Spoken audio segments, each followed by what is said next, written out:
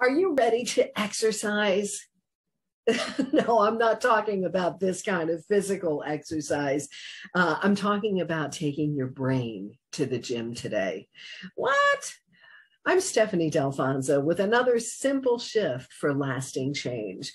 And you know, I talk over and over and over again about how these simple shifts have to be practiced. We need to be practicing them again and again, because as Rick Hansen says, we need to practice these emotional states until they become a natural neural trait, a natural neural habit.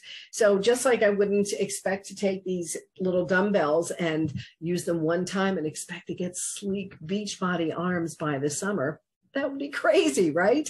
But if I did them over and over again, I might have some better looking arms by the time I hit the beach this summer. So too, when you practice these natural, simple shifts, they become natural habits, and you can reduce your stress and calm your anxiety. And that is today's simple shift, is to just yawn. What? Yawning really helps me? It does. Yawning is the simplest way I've learned to stimulate our vagus nerve. And you may have heard about that. There's a lot of it in social media and in the news recently.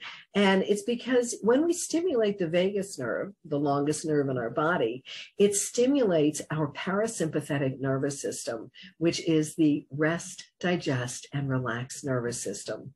So how simple is that? Just yawning, whether it's a fake yawn or an involuntary yawn, helps you to calm your stress and reduce your anxiety. Simple shifts create lasting change.